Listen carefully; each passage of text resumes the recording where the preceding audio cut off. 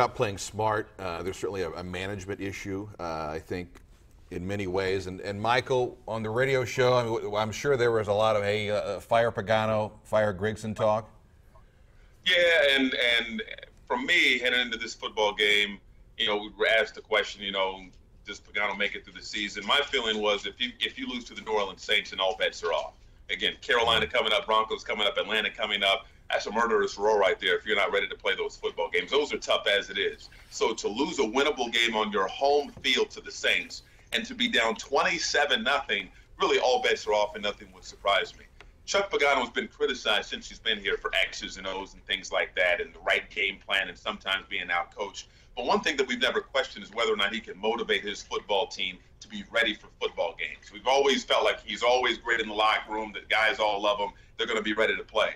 That has not been the case so far this season. And so because of that, what is it going to take to wake this team up? What is it going to take to get that light switch to go off? If Chuck's not getting to these guys to get them ready for football games, what is it going to take? And it may mean him losing his job. We shall see. But these next few weeks are going to go, a long way in revealing whether or not that happens. If they get blown out by Carolina, if Denver spanks them here in Indianapolis, if they lose on the road in horrible fashion to the Atlanta Falcons, which is all conceivable, then I would be surprised if Pagano lasts all 6 weeks. Well, when's the best time to do it? You know what I mean? Do you do it in a week where you have a game in 7 days? Do you see how these next 2 weeks go and then do it going into the bye week? I still think Coach Pagano's the coach. I don't think he will get fired this season.